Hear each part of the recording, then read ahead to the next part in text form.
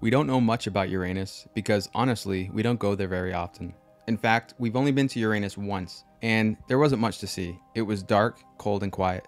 But what we do know about Uranus is that it's pretty weird. First of all, Uranus is sideways. It has a tilt of 98 degrees while most planets are between 0 and 28. Second, it has a clockwise rotation, which is opposite to every planet except Venus. So yeah, Uranus is very odd. Many scientists believe a large object slammed into Uranus in the past, causing it to flip over sideways.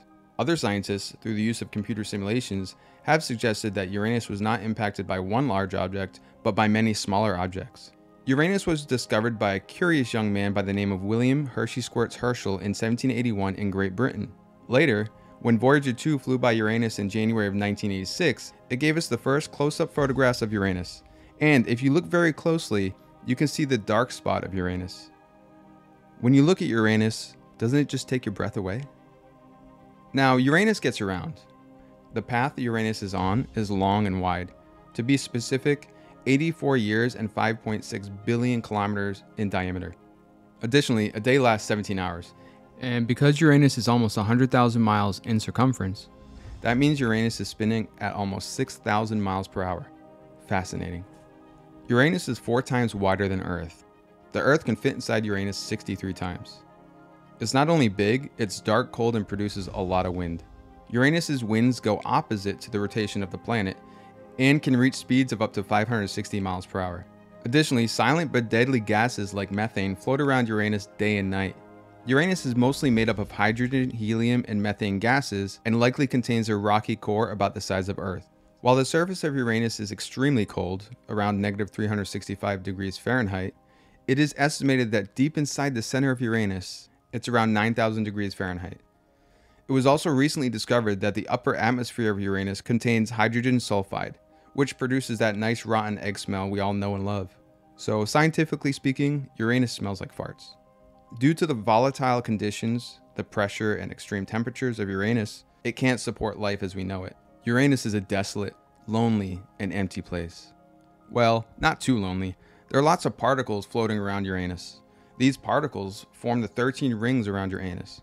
The rings are thin and dark, but if you look really close, you can see the wrinkles between the rings of Uranus. And let's not forget the many moons of Uranus. There are 27 moons in all. My personal favorite moon is Puck. Uranus can be seen with the naked eye. In fact, on a good night, I can see Uranus from my bedroom window. And sometimes I just gaze at it for a while and take in all its splendor. If you want a better view of Uranus, you'll need a mirror. When you look at Uranus up close, it's quite beautiful. Will we go back to Uranus?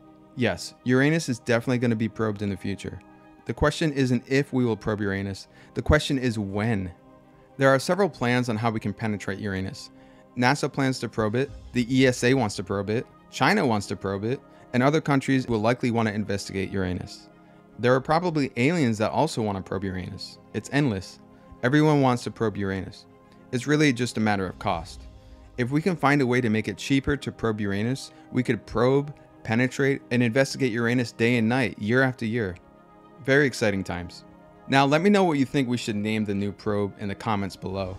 Some notable suggestions from the Twitter community include Advanced New Uranus Space Mission, Better Uranus Telemetry Tracking, Deep Dive, Operation Buttplug, Taurinus, Eurectum, and Wandering Finger. Well, I hope I've unraveled some of the wonders and mysteries of Uranus. I don't know what the future holds for Uranus, but I hope Uranus will be around for years to come because I personally love discovering new things about Uranus.